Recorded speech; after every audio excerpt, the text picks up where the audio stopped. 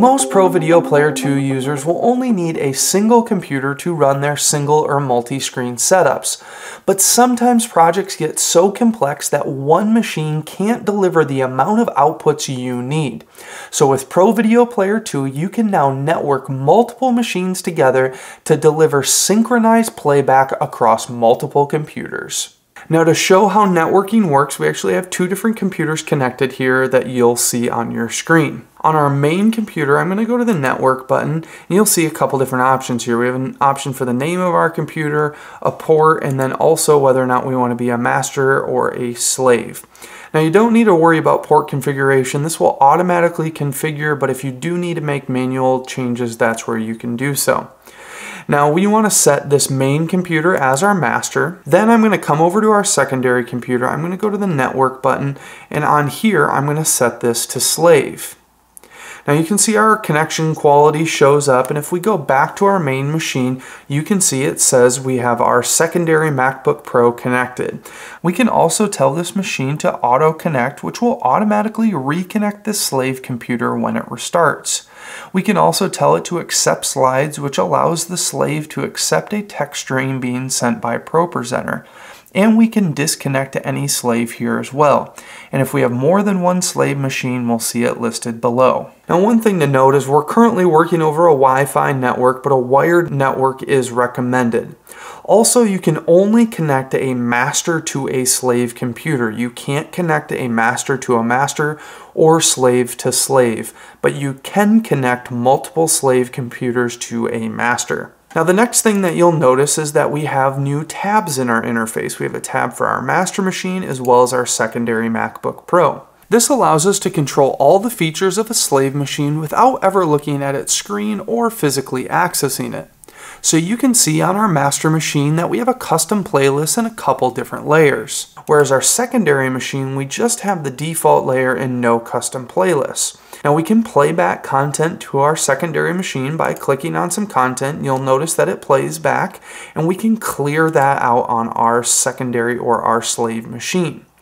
Now if we go to our master machine and we play back this first clip in the library, it's also going to play back the first clip in the library of the secondary machine.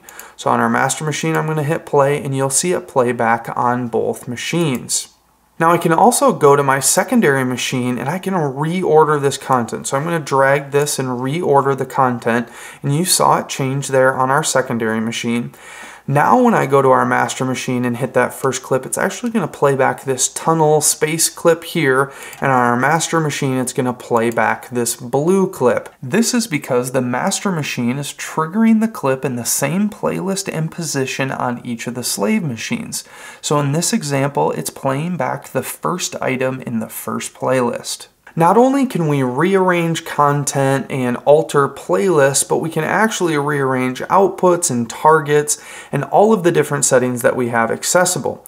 So on our master machine, if we hit edit here, you'll notice that our output arrangement has a couple different outputs and a couple different layers here.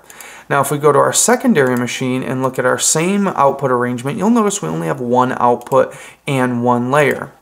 Now, one of the most exciting features is we actually can clone our master machine to all of our slave machines, meaning we can set up an entire very complex multi-screen presentation on our master machine, clone it out, all of the content, all of our layers and targets and outputs to all of our secondary machines, and then attach which screens we want on our master machine or our secondary machine.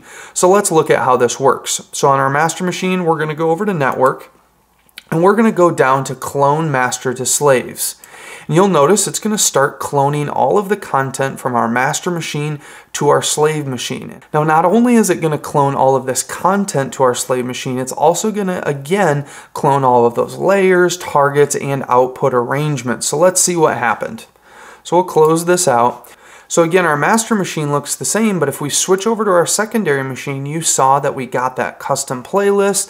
We now have that extra layer. And if we go edit our output arrangement, you'll see that we now have that 3-screen output set up.